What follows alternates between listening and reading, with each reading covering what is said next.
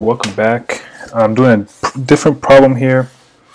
This is from the Beer book. The author is Beer, it's not Hebler. This was a request that was sent to me a few days ago. I figured it might help a bunch of people out. So let's get started. So this is the first chapter of the statics, dynamics, combined book from Beer. And we're dealing with, just kinematics. So we have block A in this pulley system strapped to B, and we're trying to find out what the accelerations are of B and A, and also their velocities and positions after 2 seconds. Okay, so the first part is just setting up the problem, right? So there's one of these pulley system problems, so we got to determine a datum. In the y direction, we can see here that the rope that's going to change, or the length of the rope that it's actually going to differ as time goes by. I'm highlighting it in red.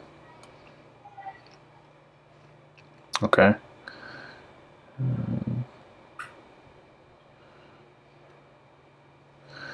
Alright, so these are the only 3 chunks of rope that are actually going to change. If, let's say, we bring up B up here, right? These chunks of ropes got shorter, right? And we know that, A might be over here. So then the length of the part A is going to get longer, or rope A is going to get longer, okay? This section here that I'm highlighting or circling is not going to change no matter what. If we bring up B all the way up here, that's like the maximum it can go, right? This part never changes, so we don't even care about it. Alright, so now that we have that in mind, let's do one equation. So the length of the rope is going to be this section, LA, plus this section, and this section, which we're just going to call, one of them we're going to call LB.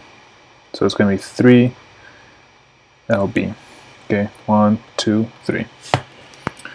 Now we're going to take one derivative, right? L is constant, it's not going to change, so we have VA plus 3VB, and then the acceleration.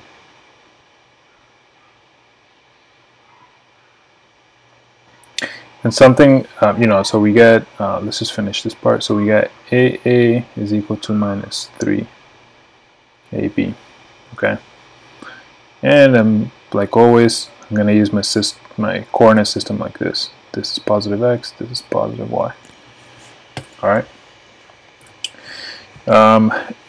One thing that I've told some students in the past is, if you have like 3 ropes connected to one block and one of them is connected to the other one, right? So like rope A has only 1 rope connected to it, rope B has 3 ropes connected to it.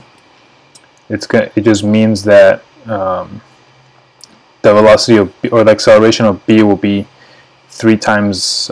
It's going to be reduced by 3 multiple, or a multiple of 3. Okay, and that's kind of what we see here. If B is going at 1 meter per second squared, we have A going 3 times faster. Or if A is going 1 meter per second squared, B will be going 1/3 meter per second squared. Okay, so like that's kind of what this tells us. And in most problems, it kind of works out like that. Like some of them are like I don't know, 1 rope here is connected to a pulley, and then a bigger block's connected by 2 ropes. So it's going to be like AA 2AB, right? Just pay attention to the direction as well. But that's kind of the general rule of thumb for a lot of these. Anyways, now we have this. This is cake, right? Once you set up correctly, you're confident that you got it correct, we're done. So part A is just the accelerations of A and B, the velocity and the change in position of B. One key word that they have here is constant acceleration, and they start from rest, right? So for that means we can use these equations. We have x final, x naught plus this plus 1/2 at squared. We also have v final is equal to v naught plus at, and we also have this other one, v squared, v naught squared plus 2a delta x. Okay, so for block A, they gave us it has moved 9 inches and it gave us a velocity. They don't give us any time initially, so we can cancel out this equation, and we're left with this one. Okay, so we're looking for what's the velocity of A after it has moved. What's the acceleration of A after it has moved 9 inches and has reached a velocity of 6 feet per second. So let's do that. It reached a velocity of 6 feet per second, right? And I'm saying 6 feet per second positive, right? Because I'm saying if it's going to the right, it's positive, right? Which means if A is positive, B is falling downwards, right? Which we should get some negative velocity there. Okay, remember, do that sanity check so you can make sure that your answers are making sense. So we have initial velocity is 0, right? We have the acceleration term, we don't know it, but we do know that displacement will be 9 inches. And remember to do this as 9/12. Okay. So you have some algebra to do. So this is 36 divided by 2 multiplied by 12 ninths. This is A. Cross out everything. So it's 6 times 4.